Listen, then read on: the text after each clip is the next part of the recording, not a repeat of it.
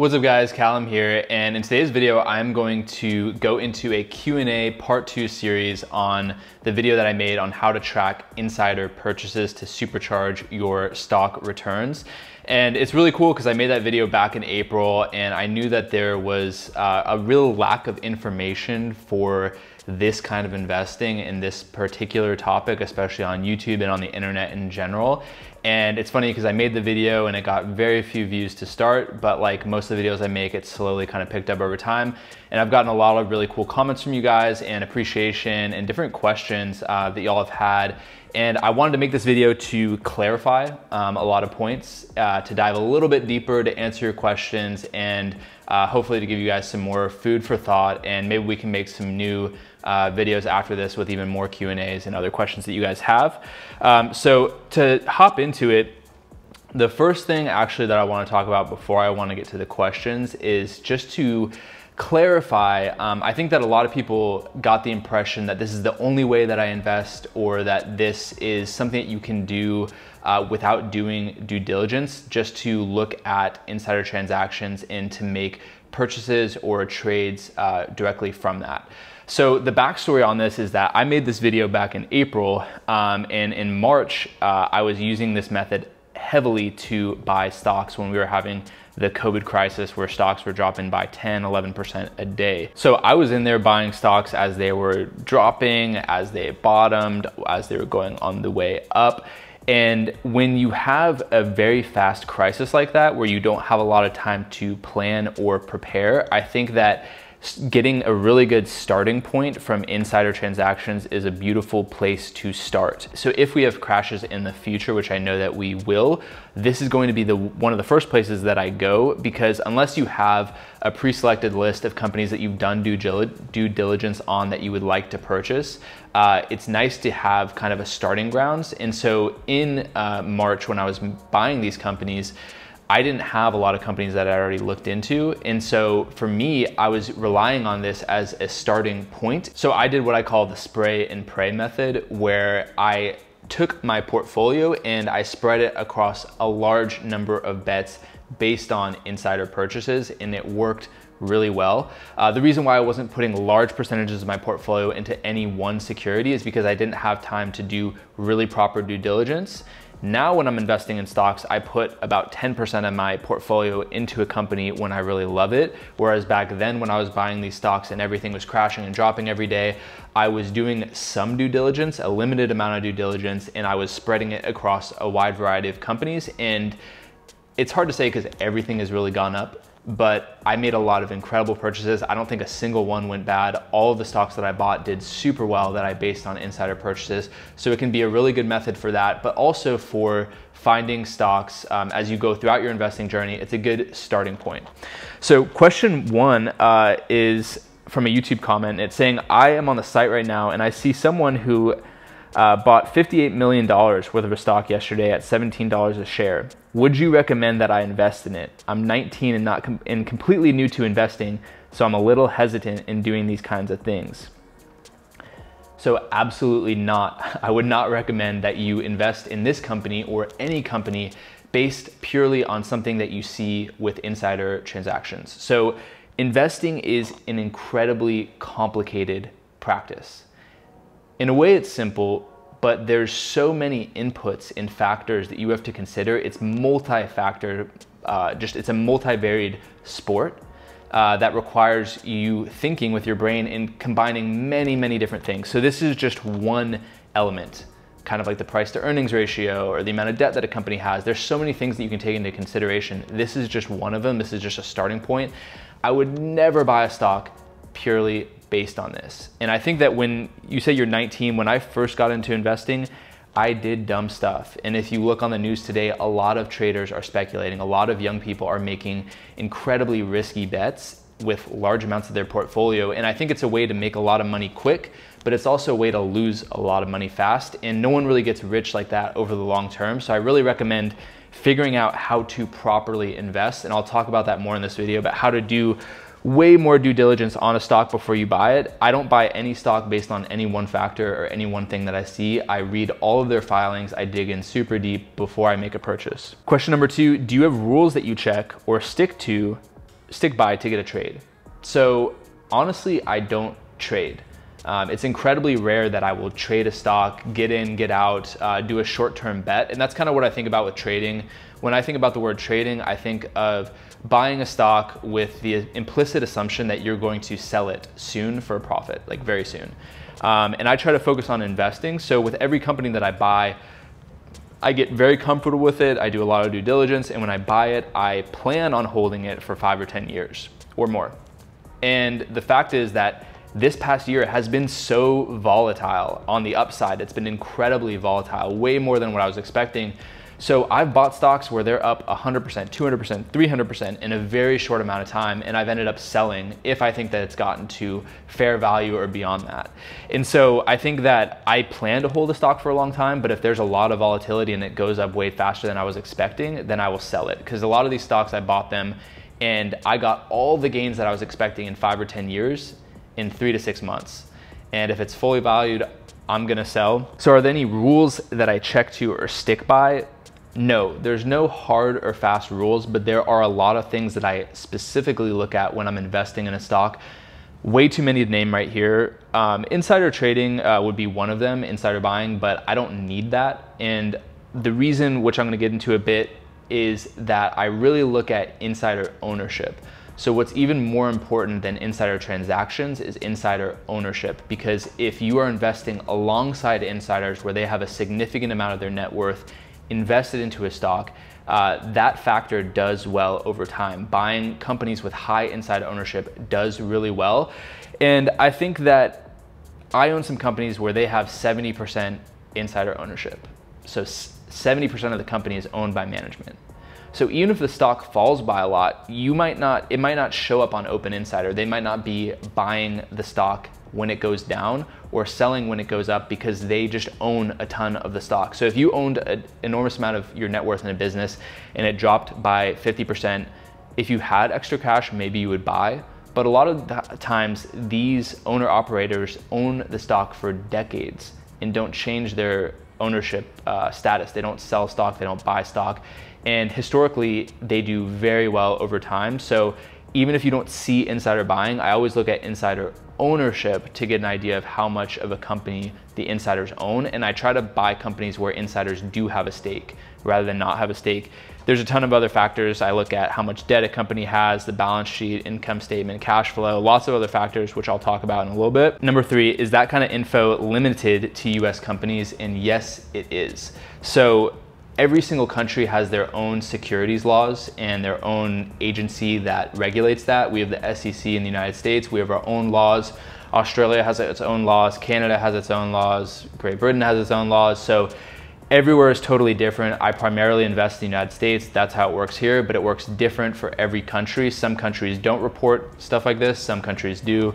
The United States typically has the best securities laws in general out of most countries. Question 4, so thank you. Wouldn't you think that insiders who are buying more of their own company's stock, even if the value is going down, are doing so because they are overconfident about their own company's future performance? That is a really good question, and yes, absolutely. So again, I do not fully rely on insider transactions, and I always dig super deep into the stock because there are so many reasons as well why someone could buy a stock. Yes, they think it's going up, but you can definitely have overconfident management, or management that fully doesn't appreciate the risk that their company is running into. They might be emotionally tied up in the stock. They might be buying a small amount of stock to paint the tape, basically to get it up on Open Insider and other websites so people maybe take a look into their company. There's a lot of factors, and so I don't purely rely upon that, and I'll always look into it. And just because a company is down a lot and insiders are buying doesn't mean it's a good investment.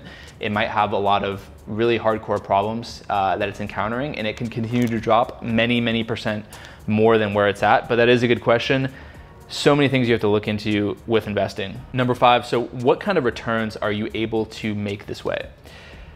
That totally depends on you as an individual person and your own skills in analyzing stocks. Returns are not consistent, they're varied.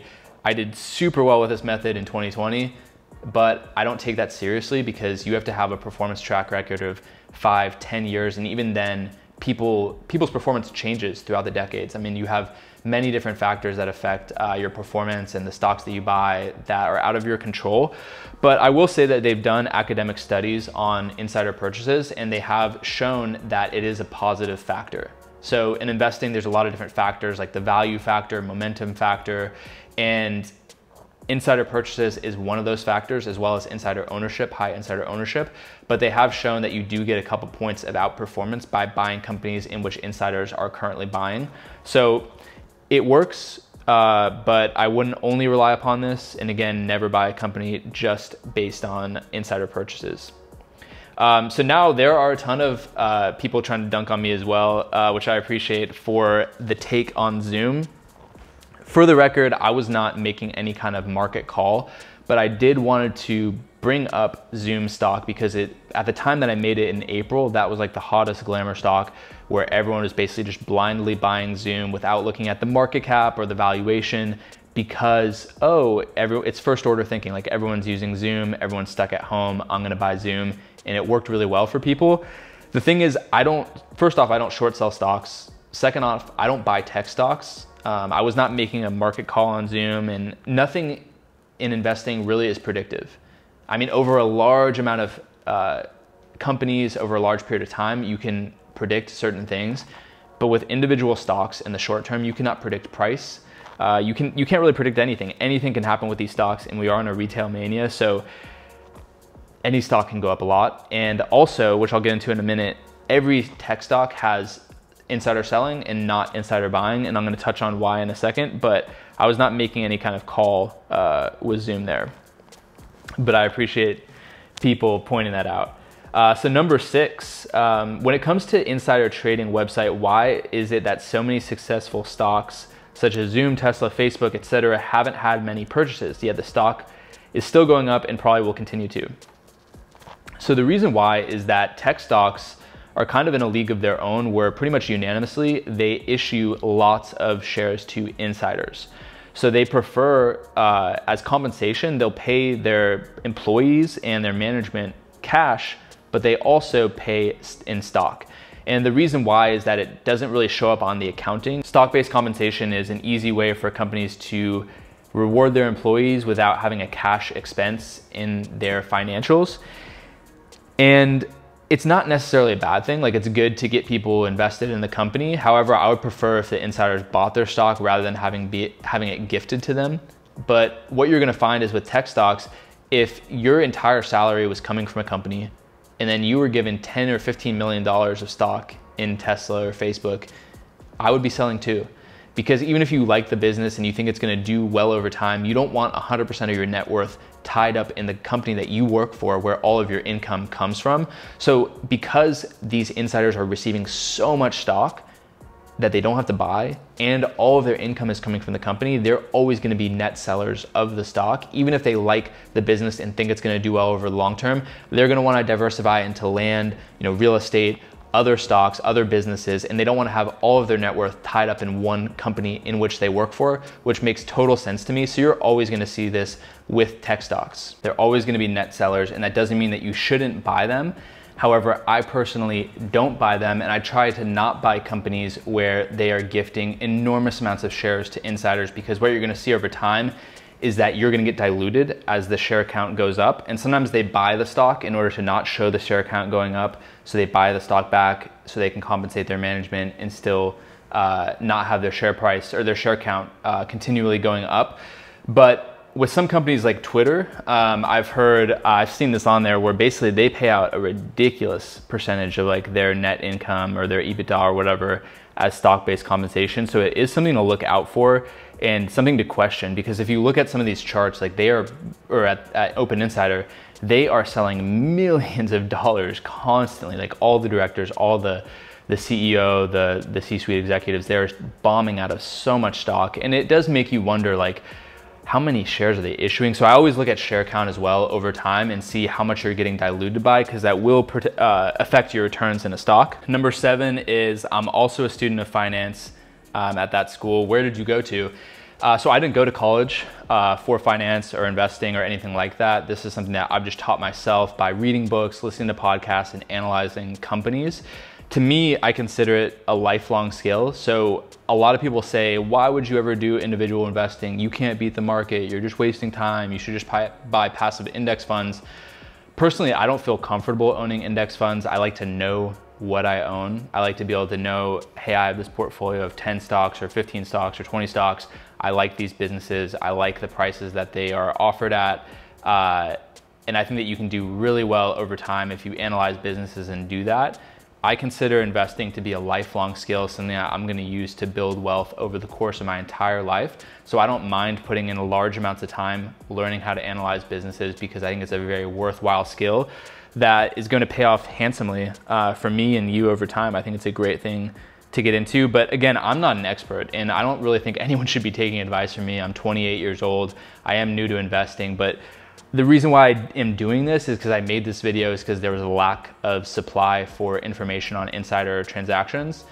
Obviously, from all these questions and views, people like it and there is a need for it. So I'm just making this follow-up video, but I'm not selling any kind of product. I'm not an expert. I don't manage money. This is something that I do. I have a full-time job as a videographer. This is just something I do on the side to grow my wealth over time, and hopefully I can help a little bit and give back, but I wouldn't take anything I'm saying too seriously. So question 8, you also mentioned selling stock, especially for those who receive it as their salary, even though in the video you mentioned how there's a lot of reasons to sell, but only one reason to buy, which I loved. So why is it that we're not seeing purchases with these companies? I see all red when I search up companies like Tesla, Zoom, etc., but there's been nothing but success. I understand the selling part, but why the lack of purchases? So the reason why is because they're receiving so much for free. So that's part of the problem with these companies and a lot of other stocks that you're gonna look into, is that if management's being gifted large amounts of ownership for free, why would you buy? If your entire income's coming from the company and you're constantly getting free shares, why would you, and so much of your net worth is tied up in it, why would you be buying the stock? You're probably just gonna be selling. And I do think that when you're forced to buy the stock on the open market, you treat the company very differently than when you receive the stock for free, but that's why. And again, you know, so many young people only buy tech stocks. I personally fish at the bottom of the ocean. So I don't buy tech stocks. I don't buy, and not because they're tech, I would buy tech stocks, but I don't buy large businesses. I only buy small businesses. And I'm gonna get into that in a second. But there's your answer there. Also, so it's the first time I've ever reached out to someone whose video I watched. I will really appreciate it if you can make a video on financial statements. I've been trying to find video or books that can give me a better understanding about financial statements, but haven't had much luck. So this is something that I ran into a lot, that I struggled a lot with, is learning how to read financial statements if you didn't go to school for finance or something like that. So I have read books on accounting, and there's actually books that you can get for free from the library. I've gotten even audiobooks that go over accounting principles and define certain words that you might not know, and also show you how to read financial statements so that you can learn how to analyze a business. And as they say, financial statements are like the language of, or accounting is the language of business. So you really have to gain an understanding of that. So I would look at accounting books, simple accounting books, and work your way up. And I would also, there's some good podcasts where if you go to like a podcast app and you search the cash flow statement, the balance sheet, stuff like that, there are some good podcasts where people break down what these statements mean. And I think that the income statement and the balance sheet are pretty simple to understand. I had the most trouble understanding the cash flow statement because it was a little bit counterintuitive how it works. But there you go. And then also there's another question that relates to this, which is basically, you mentioned doing a research on a stock and taking a look at their financials. How do you find those financials, and what exactly do you do with them? Is there a book that's helped you? So a similar question. All right, so what I'm gonna do is I'm gonna hop into my computer real quick and show you guys how to find the financial statements and how to start analyzing a stock that you think is interesting. So we're here in Open Insider, and what I do, again, just as a reminder, I click on officers because I'm not gonna really wanna look at directors or 10% owners. I'm gonna go over to the minimum amount. I'm gonna bump it up to 5 or 10K. I don't do 0 because I don't wanna see the super small purchases, because I wanna kind of eliminate people trading the tape or painting the tape. And I'll just hit purchases and I'll search. And then also, yeah, I never talked to you guys about this last time, but on the left here, you have different symbols. And if you scroll to the bottom, you'll see that M is for multiple transactions and filings, which you'll see a lot. D is derivative transaction and filing. I would take these less seriously because it's an option exercise, so it's probably something that they receive for free. So I would not take that as seriously. And then A is going to be an amending filing, and then E, which you don't see as often, is an error.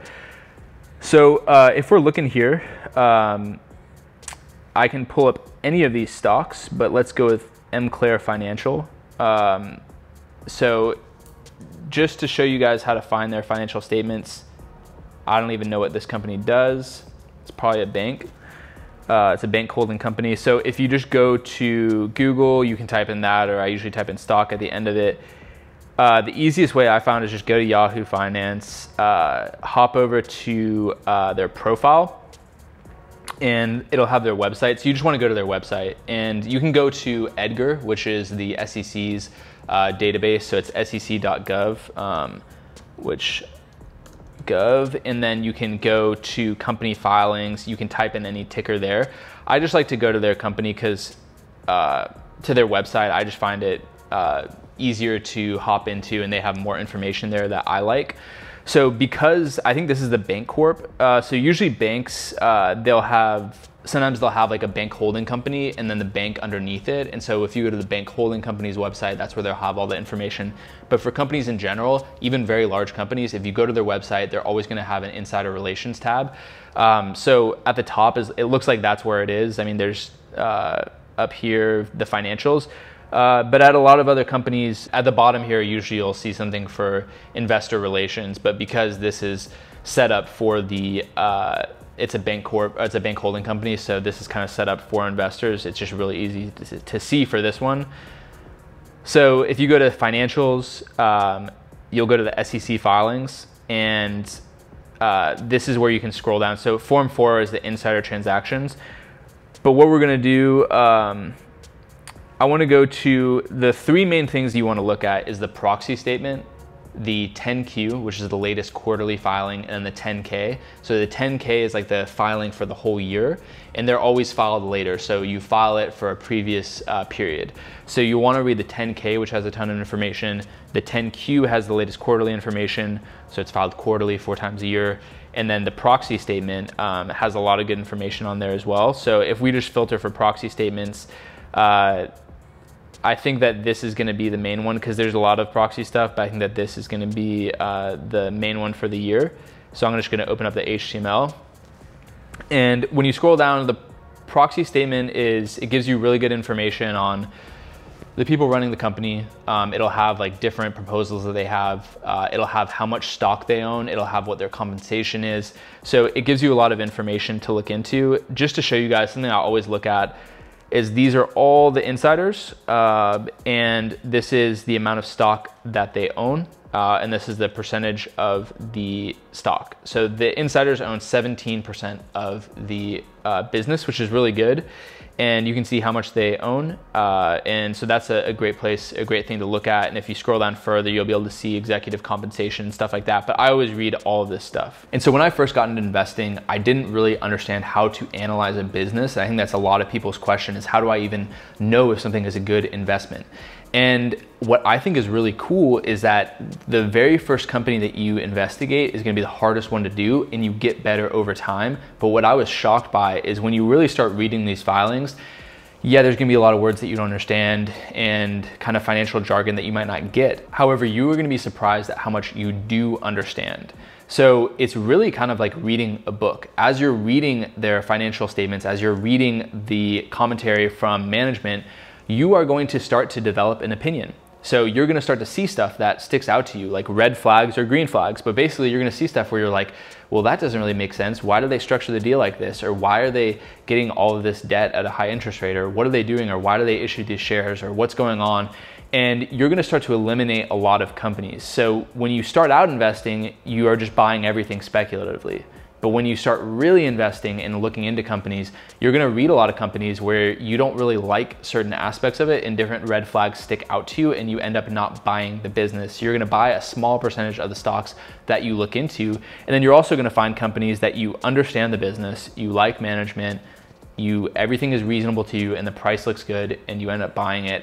But it's very important to really do proper due diligence if you want to get wealthy over time investing in stocks, because what you're gonna have happen is stocks are going to go against you. You have to be very patient, and you have to not be so focused on the price that's constantly being offered to you, because there will be times when you buy a stock and you're down by 30 or 40% very quickly. And if you've done no due diligence, you're gonna end up selling or being confused or not knowing what to do. But if you understand the company and you like the business that you're in, you're gonna be much calmer and able to hold a stock for the long term and do very well over time. And the last thing that I wanna touch on for you guys, because I imagine that you're all individual investors with probably a lower net worth like myself, I think that you really have to consider that you have an enormous advantage over institutional investors and professional investors.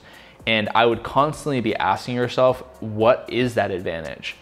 What kind of companies should I be looking into? What can I invest in that no one else can invest in? And one of the biggest advantages that individual investors have is that you can buy small companies. You can buy micro caps, nano caps, you can buy illiquid stocks, you can buy OTC stocks, you can buy stocks that are not listed on major exchanges, you can buy stocks where the shares barely trade. And the reason being is that for people that manage money and large amounts of money and professional investors and asset management companies, they can only buy large stocks. So there's a rule, it's not really hard and fast, but you can really only buy or invest in companies that are at least the size of your assets under management. So let's say that you're managing $1 billion as a professional investor. You can't really look at companies with a market cap of less than $1 billion. And the reason why is because it is very unlikely that you'll be able to get a sizable position that actually makes a difference in your firm. So for any stock, there's only so much float available that's publicly traded every day. And if you're managing $1 billion, you can't buy a $100 million company, because you might only be able to get $5 million of stock in that company, and $5 million would not make a dent in a $1 billion asset management situation. So you can only look at companies with $1 billion in market cap or more. And so as a result, professional investors in large asset management companies buy large cap stocks, they buy mega cap stocks, they buy tech stocks, they buy these huge companies, and they spend a lot of time researching and analyzing these businesses, and they have an extreme edge over you as the individual investor. For me, I see no reason to try to compete in large cap stocks, mid cap stocks, or even small cap stocks. I do buy some small cap stocks, and for sure, but in general, I focus on micro cap, nano cap, much smaller stocks. I focus on illiquid stocks. I focus on obscure stocks. And that doesn't have to be you. There's many different ways to invest. It's just something to consider. Is I would think about, what advantages do I have as an individual over the big fish, which are a lot. Because not only can you invest in illiquid companies or small companies that are difficult to get shares in, you can also take a very long investing time horizon. No one is judging you or grading you on a quarterly or yearly basis. There can be times where you underperform, but you can find very attractively priced businesses and you can buy them with no career risk, and you can hold them for a long time, and you can do very, very well like that. The reason why I like small companies is that in a less efficient market, which is the microcap market, it's less efficient because you have less players focusing on it. So with large cap stocks, most things are priced correctly because so many people are focusing on it. But with smaller microcap stocks that are illiquid, where very few shares trade, it's more likely that there will be a price inefficiency in the business, thus creating an opportunity. So there's a lot of different ways to invest. I kind of like value investing for myself, and that means a lot to a lot of different people. But basically, I try to find companies that I like, where I like the kind of business that they do. It makes sense to me. I understand it. I like the people that are running the business, and I think that it's worth more than what it's trading at. So I buy the stock and I sit patiently and I wait for months or years, and it will do well over time. If you're buying attractive businesses that are good businesses at good prices, and you hold them for the long term, and you concentrate and you learn how to analyze, you're gonna do super well. You're gonna have great returns. So I hope that you guys enjoyed this video. Please comment below what you think your biggest advantage is as an individual investor, and any other questions that you guys have. And if you're new to the channel, consider subscribing. I make videos on investing, meditation, minimalism, a ton of other subjects. And I'm not trying to be like an investing guru or like an influencer in this space. It's just something that I really enjoy. and occasionally I'll make videos on it if you guys have questions or topics that you guys want covered. So comment below, subscribe up, like the video so more people can see this, and I'll see you guys soon. Ciao.